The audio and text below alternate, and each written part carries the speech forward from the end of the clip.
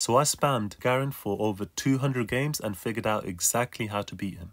At level 1, he will try to silence you and run away.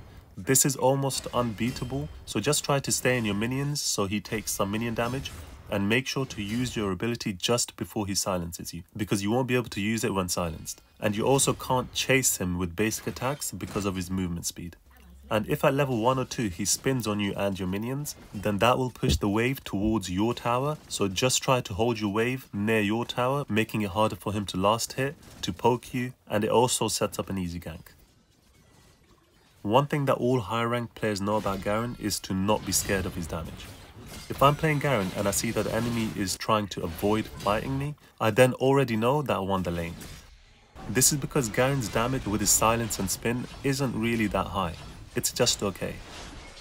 What makes him strong is that he can tank up to 60% damage and then back off and heal. This is where his power comes from. But if he stays in the fight after using his silence and spin, he easily gets out damaged. Looking at his damage chart at level 4 for example, he would typically start silence with grasp and then spin for 3 seconds. He will also try to negate most of your burst with his shield, that reduces 60% damage for the first second and 30% for 1 more second. He then runs away to cool down his abilities or to heal if he needs it. However, his damage after his abilities falls off a cliff. The reason for his weak basic attacks is that he always starts Ruby Crystal to synergize with his passive and grasp.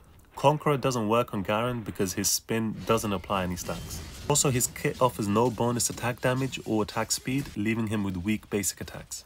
And this is why Garen loves to short trade, back off, and heal until his abilities cool down. If you let him, he will just repeat this a few times until you are low enough that he can full combo with Ignite and then ultimate for a kill. Unless he's fed, he can never 100-0 anyone in one all-in fight.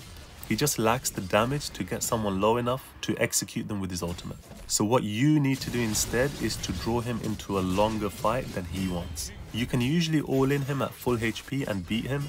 The only problem with that is if you're fighting inside his minions and not yours. So you'll have to wait for him to make a mistake and overextend away from his minions. Then you just turn on him. If you have any CC in your kit, save it to the end for when he tries to retreat back after using all his damage. This will extend the fight long enough for you to win.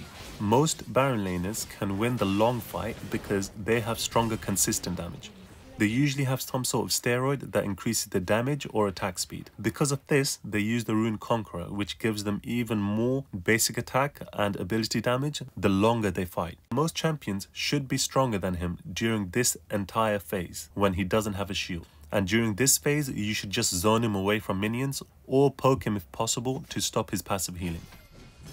In the long fight, if you get outplayed by his shield, you will still lose it. The tip on that is to not be predictable with your main burst or CC, or he will cancel most of it.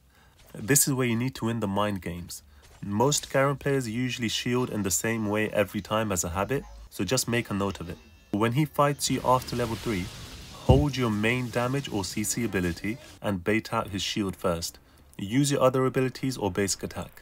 Then after 2 seconds, or even the first second, you can throw out your main damage. If you have any CC, save it to the end so you can keep him in the fight for longer during this phase. For example, if you're playing Darius or Set, save your pull until he tries to run away after his burst. Then you can just win the fight with basic attacks. Another general tip is to keep his passive healing turned off. He cannot start his slow healing process for 5 seconds if he takes any damage. So poke him if you can when he's trying not to fight.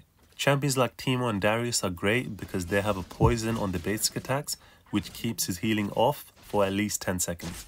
And so yeah, other than that, it's mostly about your general laning ability and your wave management, which I will be making a video on.